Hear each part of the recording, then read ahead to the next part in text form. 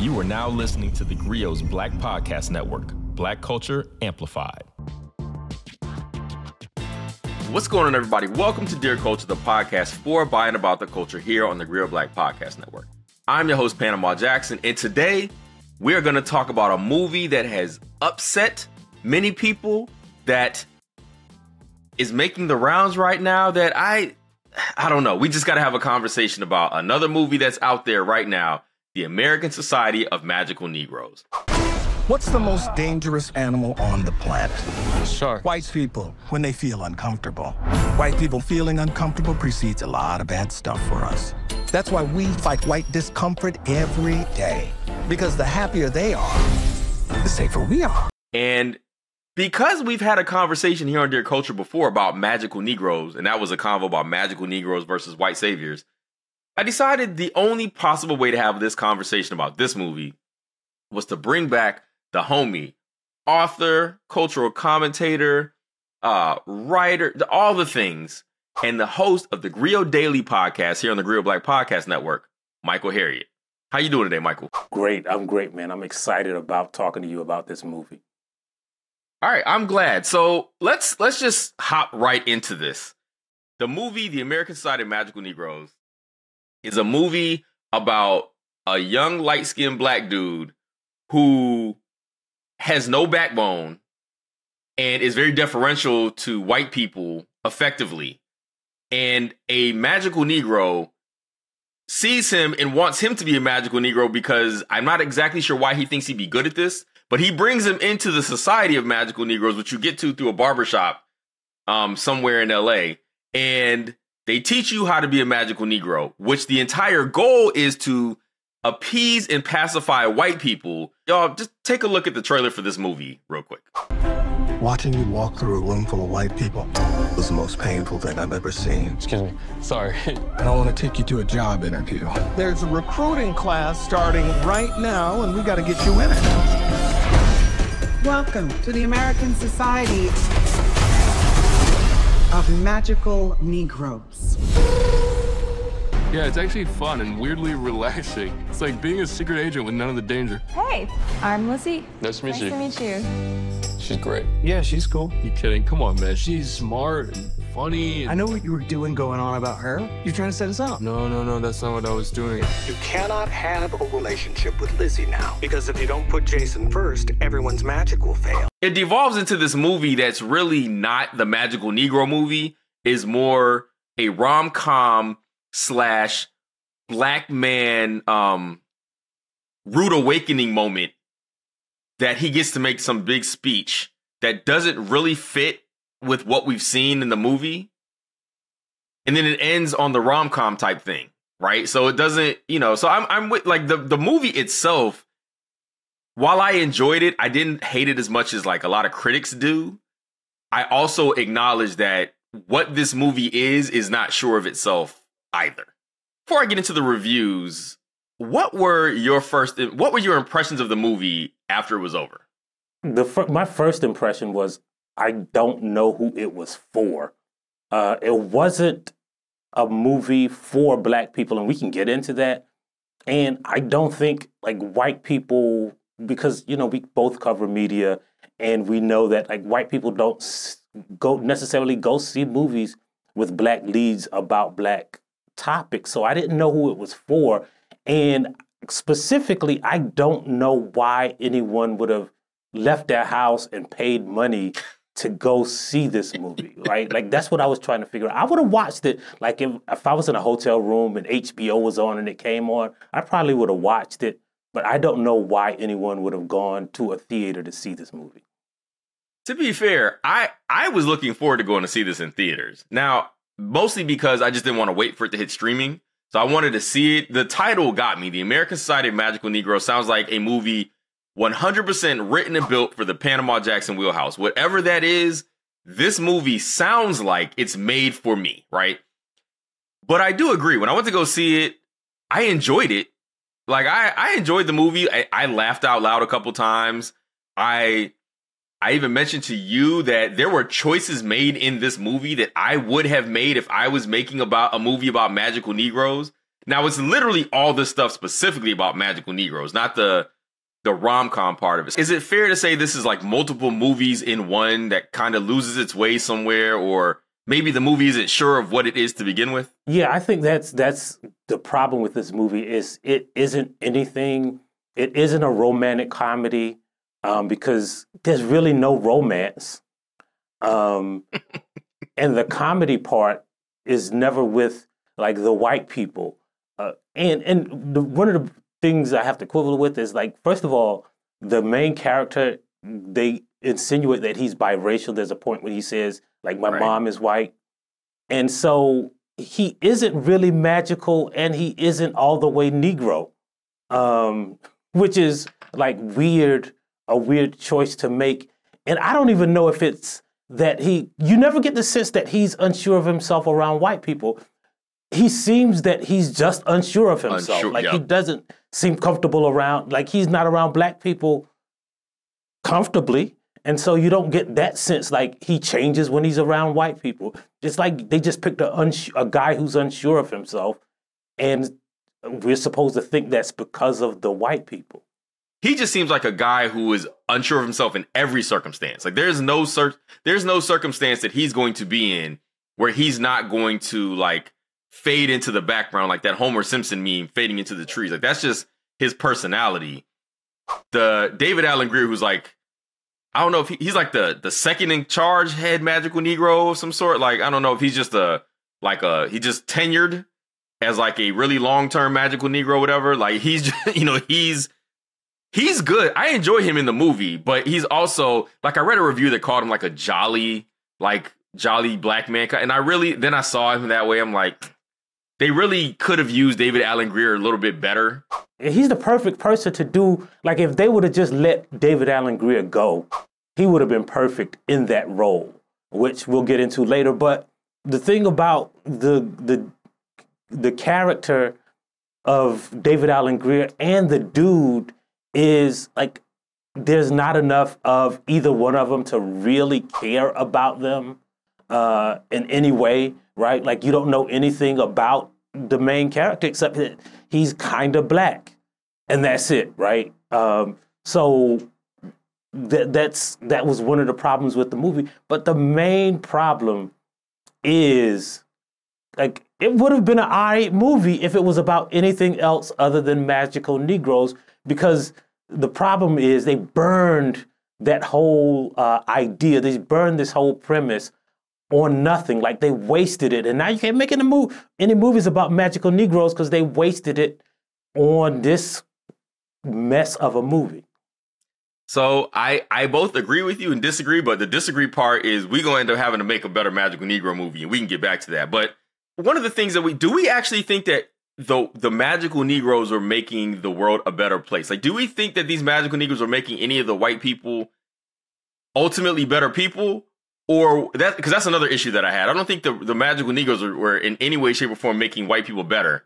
They were just helping white people be okay, which is also a very flawed premise in terms of making the world a better place, which is one of the criticisms I saw. People like this entirely like dismisses the revolutionary black people, but I'm like, it's also a satire. You kind of got to take some liberties with that stuff. I think the biggest thing about the form of racism that this movie presented that they were trying to fix is that form of racism is not what black people care about, and it's not what white people are ever going to see, right? Like, I have a theory that this movie was pitched like the day after George Floyd, and somebody was like, yeah, we're in a racial reckoning.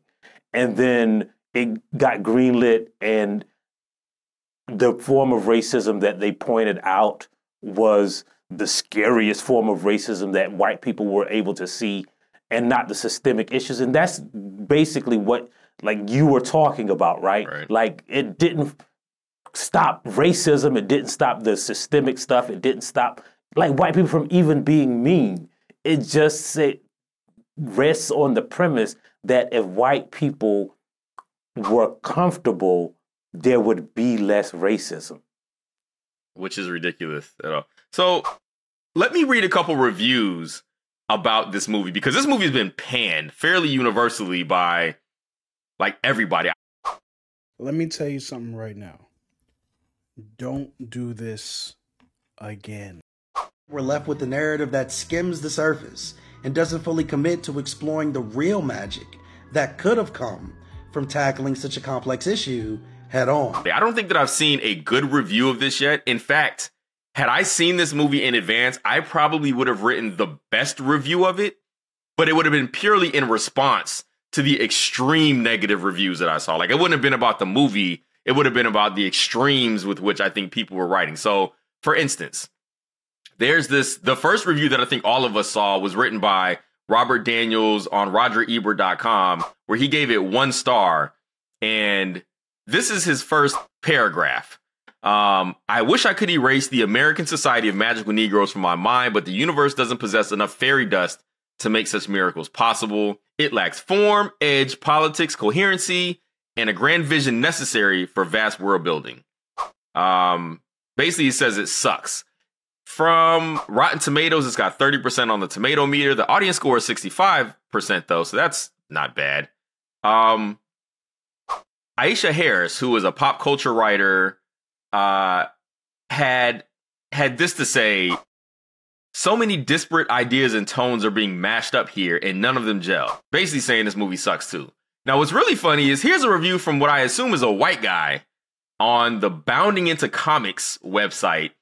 From Jacob Smith. Jacob is the editor and founder of Society Reviews, a right-wing Christian film critic and entertainment commentator who is mean to Hollywood 95.4% of the time and has written almost 1,000 movie reviews. He says this about the movie: the American Society of Magical Negroes is probably the most racist film to come out in recent time. Still, its biggest sin is being one of the most boring movies in the last several years, with one of the worst actors in Hollywood given the responsibility to lead this movie. So there's black people and white people hate this movie. In the world of romantic comedies, it's like a fairly adequate romantic comedy, right? It has all the romantic comedy tropes. So what do you think is the point of this movie? The point of the movie ended up being like white people ain't that bad and black people, I don't know, right? Like, I don't even know what the point is. That's one of the criticisms of the movie, is like it really had no point. It missed every opportunity to make a point. And inside of it, they made some really nuanced, good choices that were bookended by, like, one of my biggest criticisms of the movie is that its idea of racism is white people's idea of racism. Like at every point they make a point to say, like, well, we could be shot by the police, as if that's the biggest, the biggest concern of black people with racism.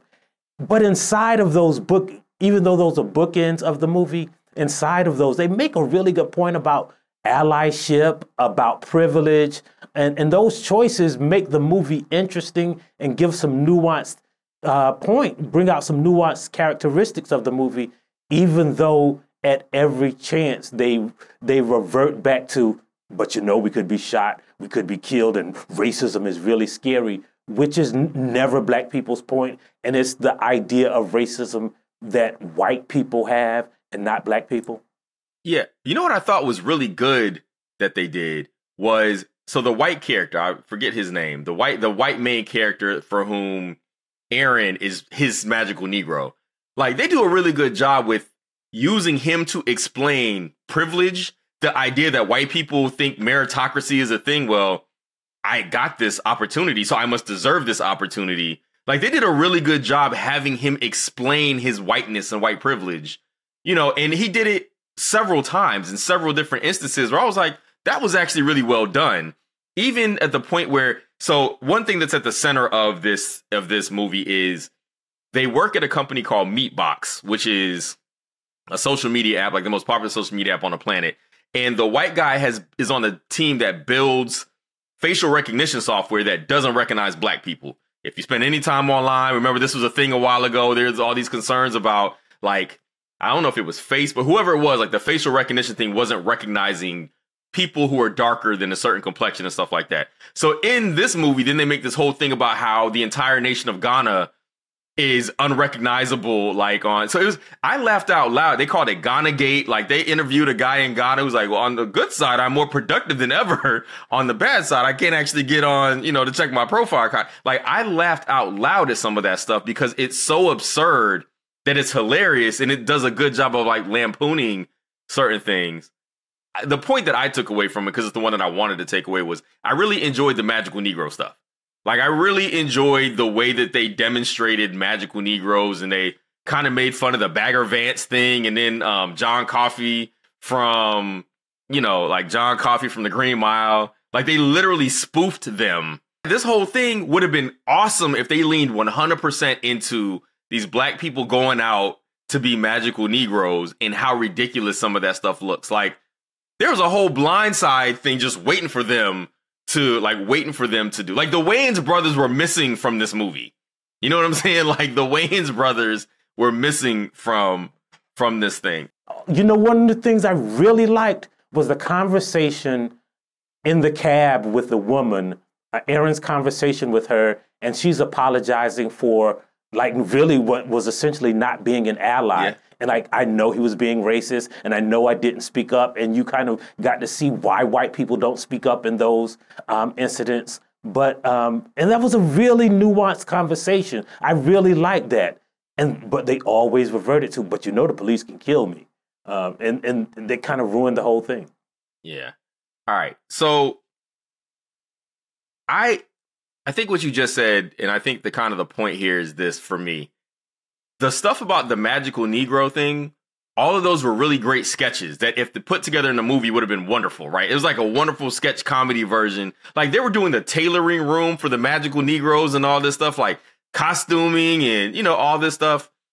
It was always when it went from being a sketch comedy to a movie. It's when they were trying to toggle the two that I think it kept losing me, if it lost me. I was entertained. So, for me, usually entertainment is what I'm going for. But when it took the swings, I do think it missed. The best moments were the absurd moments. And when it just tried to be a real movie about a love story that they weren't necessarily in love, it got lost. Right. All right. So we're going to take a real quick break here. And when we come back, I think we're going to try to make this movie better. Michael and I had a conversation about what would have been a better version of this movie, and there's no challenge that Michael Harriot can't meet. So I think we might have gotten a better version of this movie on deck. So stay tuned right here on Dear Culture. It's the secret story you haven't been told. Good morning, comrades. The Harlem Renaissance in the Soviet Union. Renowned poet Langston Hughes and some of his Harlem Renaissance friends were given the opportunity of a lifetime. Travel to the Soviet Union to make a movie. We are here to do something grand, and we must look the part. But not just any movie. A communist propaganda film for a Black American audience. The project is meant to inspire a revolution here. If Russians believed in our revolution, nothing can stop us. Young, Black, and free to enjoy life without rigid rules on race and sex. They do not do this sort of thing in Boston. Sure they do. They just don't invite you. But trouble soon followed. How are we supposed to make a world-class film with a bunch of amateurs? No! Give it back now! She took a drink from a bottle thinking it was wine. Turns out it was formaldehyde. This trip was lost to time until now. Harlem in Moscow is an audio drama based on the true story of this pivotal moment in Black history. Join us for the exciting adventure to the Soviet Union. The revolution! What was that? Listen to Harlem in Moscow, starring Grammy Award-winning poet and producer Jay Ivey on the theGrio Black Podcast Network or wherever you get your podcasts. Starting on March 25th. Comrades, we've been screwed.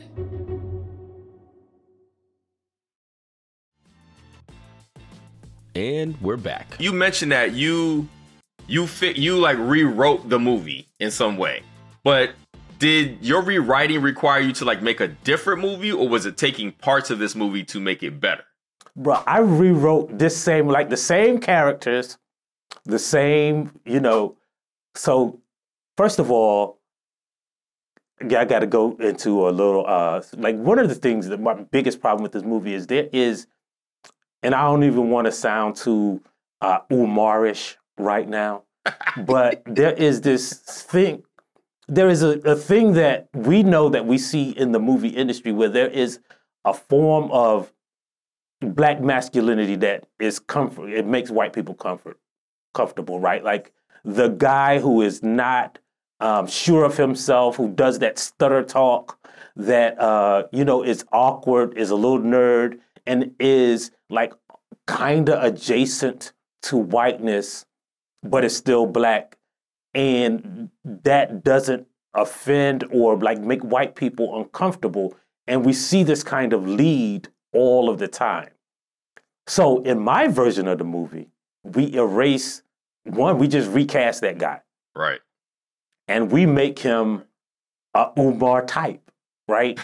So it's the same character, same name, same guy, but he is one of those Umar types, and he has been sentenced to be a magical Negro by David Allen Greer, who has the same background, right? Fell in love, he got in trouble with the Society of Magical Negroes, and now to keep his job, he has to recruit this Umar type into the Society of Magical Negroes. He has the same assignment, but the comedy in the movie comes from he wants to go full Umar every time on this white dude, and he has to suppress himself because he has to keep this magical Negro job, right? And like that lends itself to way more comedy, right? Because Black people will identify with, man, he goes home wanting to slap this dude every day, right? Like he's Black all of the time, except for when he has to be at work, which is the American condition, different right? From this movie, because this dude was the same dude at home. It was the same dude in the art gallery. He was like, it wasn't like you didn't see how he reacted around Black people versus white people. But in my movie, this dude wants to, like, he has to restrain himself from saying, first of all, what we ain't gonna do. Like he has to restrain himself all of the time. And so he goes home where he can be Black around his friends. But when he's at this magical Negro 9 to 5, he has to appease these white people, which like it kind of gives not just more comedy, right? But it's kind of an analogy for how Black people exist in the world in reality too. And it shows like it highlights the trope that we're talking about, right?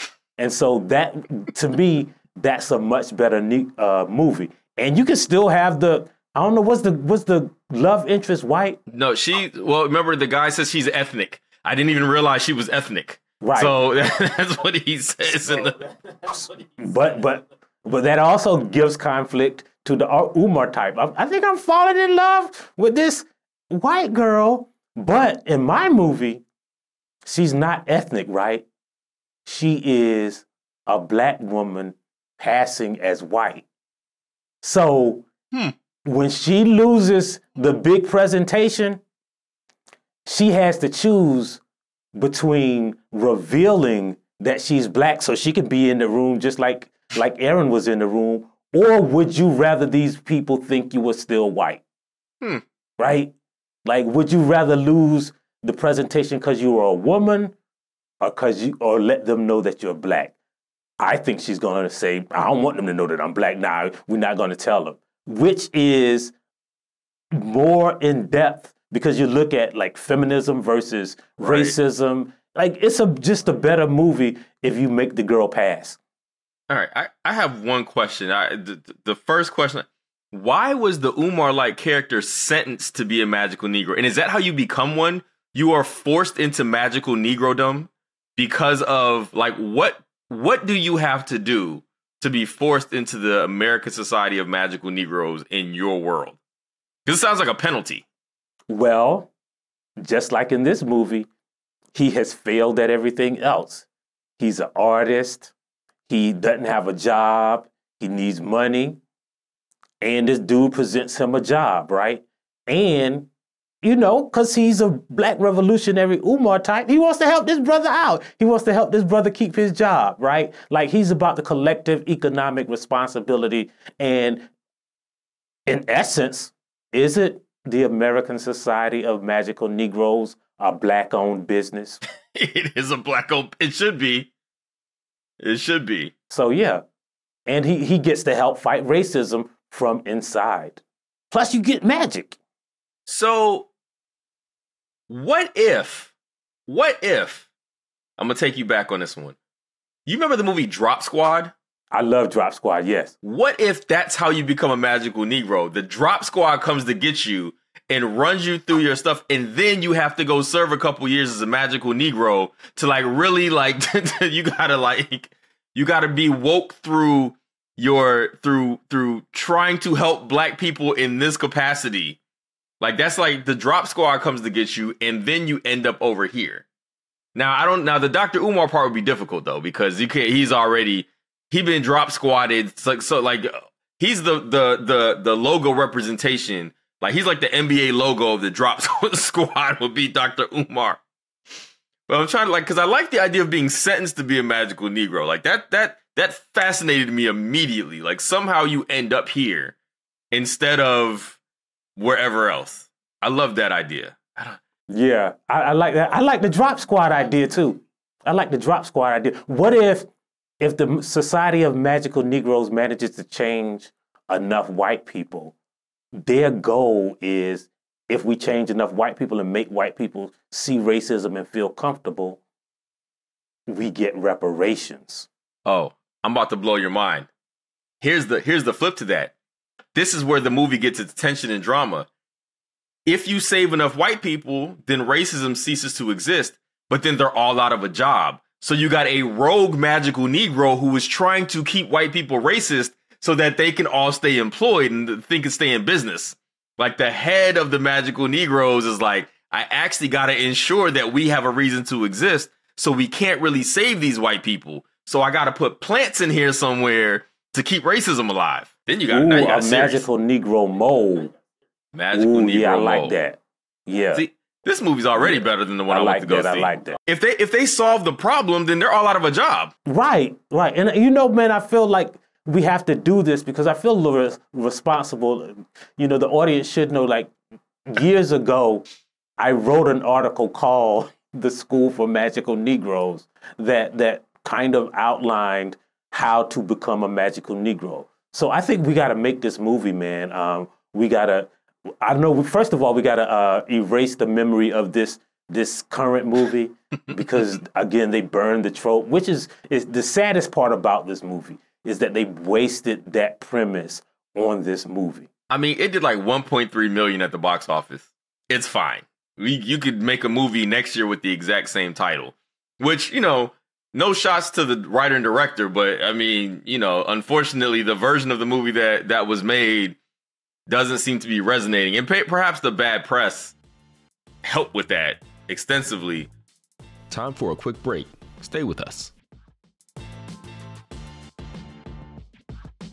I've always felt like it's my job to make white people feel comfortable, and here it literally is. But maybe it shouldn't be. All right, we're back here on Dear Culture. We're talking about the American Society of Magical Negroes. I'm joined by Michael Harriot.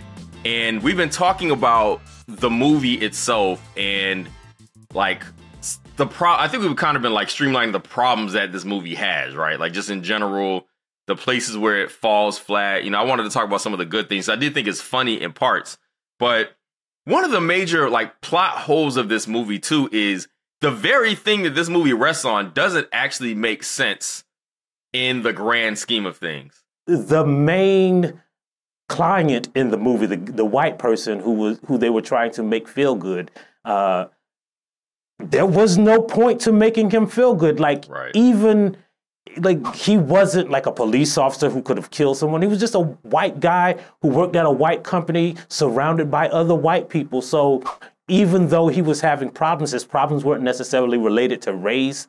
It wasn't necessarily related to romance.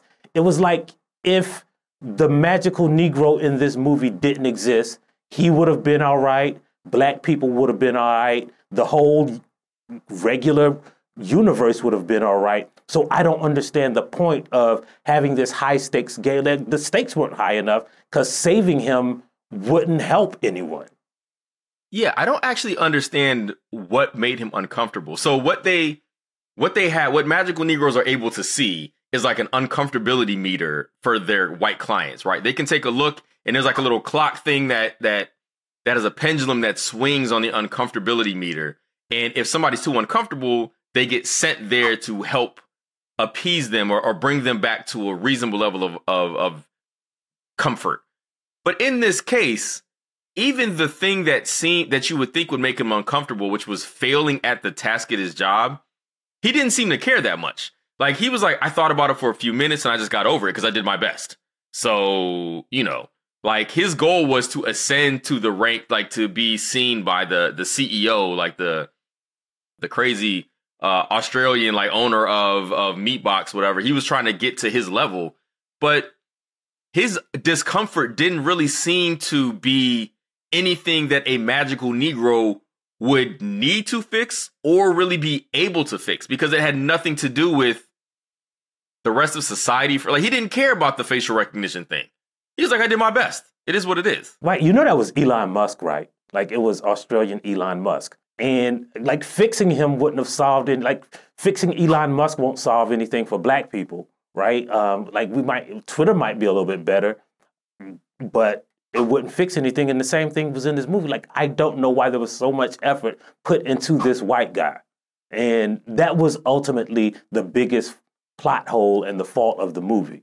Like, you didn't care about him achieving his goal because if he achieved it, nothing would have been better. Right. In some way, Aaron, the magical Negro, giving this speech where he realized that he's black, like, for the past week, he's realized what his blackness and how the white world has like been a burden to him, blah, blah, blah. He gives this whole speech that kind of comes out of nowhere. Like, it doesn't seem like it makes much sense for him to give that speech.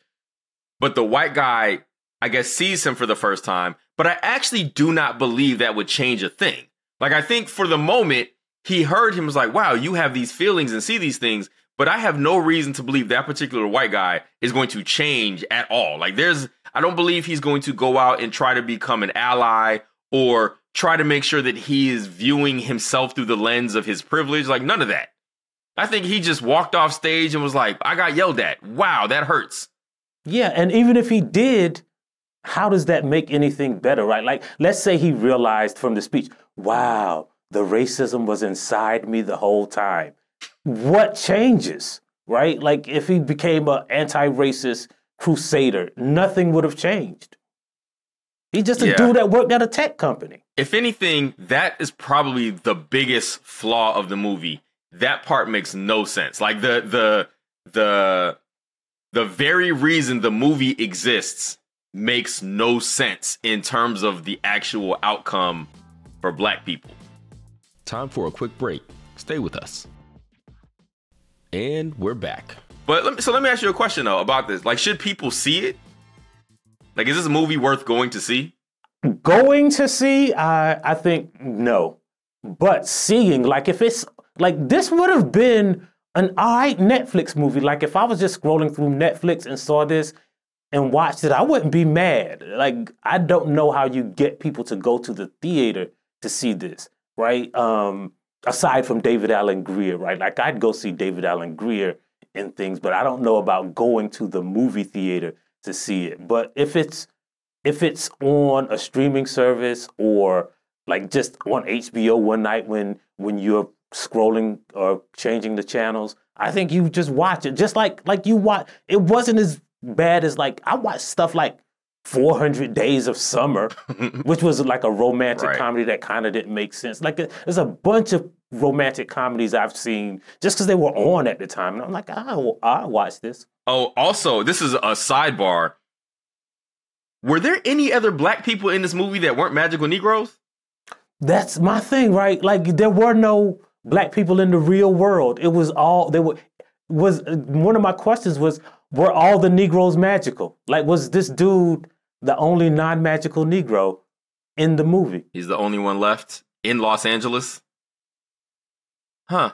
Yeah. What if all the black people were magical Negroes and he was just like his white side had like rendered him magicless? It took them a while to find him. You know one other thing that they never explained? Do magical Negroes ever die? Because like the thing they insinuated that David Allen Greer, his failure as a magical Negro was like in the 1800s, right?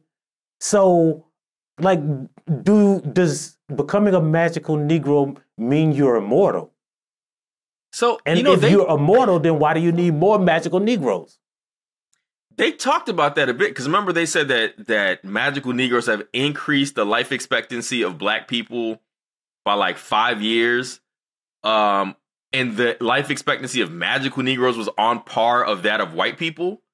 But I wonder if that's after you get set back to being a regular Negro. Like, because they have a costume department that could literally put you in any time period. Right? So that is a good question.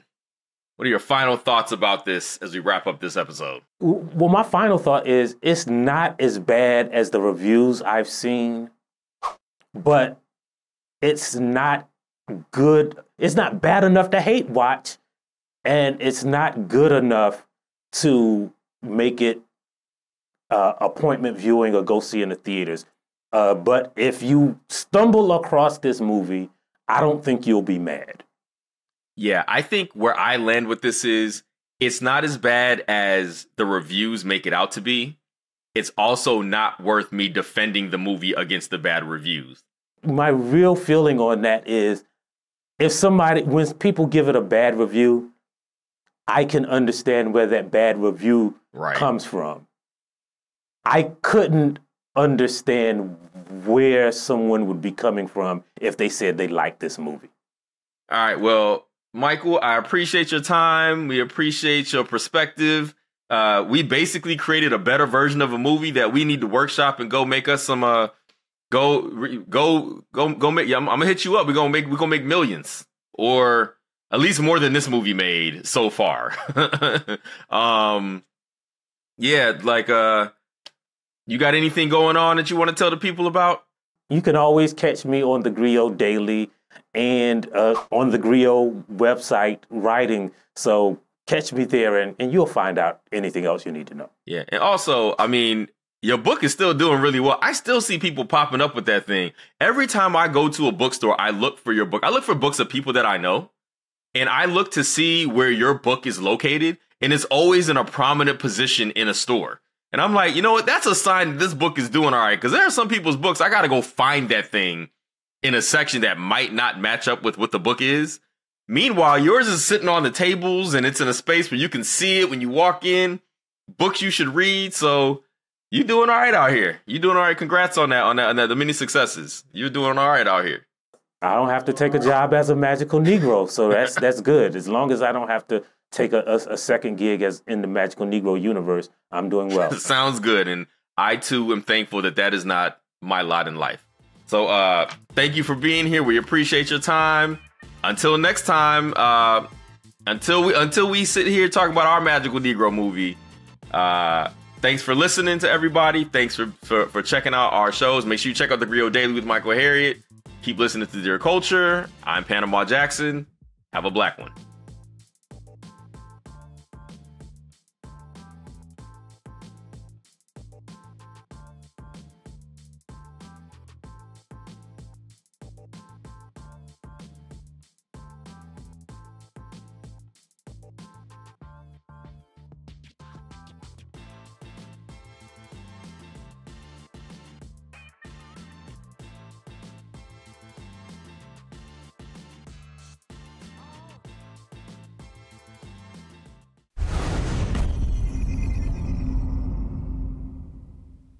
We started this podcast to talk about not just what Black writers write about, but how. Well, personally, it's on my bucket list to have one of my books banned. I know that's probably bad, but I think... Ooh, spicy. They were yelling N-word, go home. And I was looking around for the N-word because I knew it couldn't be me because I was a queen. But I'm telling people to quit this mentality of identifying ourselves by our work, to start to live our lives, and to redefine the whole concept of how we work and where we work and why we work in the first place.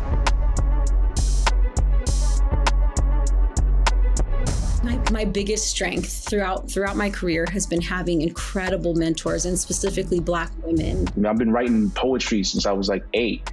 I've been reading Langston Hughes and James Baldwin and Maya Angelou and so forth and so on since I was like a little kid. Like the banjo was blackity black, right? For many years. Everybody knew. Because sometimes I'm just doing some Sam that because I just want to do it. An honor to be here. Thank you for doing the work that you're doing. Keep shining bright. And like you said, we gonna keep writing black. As always, you can find us on the theGrio app or wherever you find your podcasts.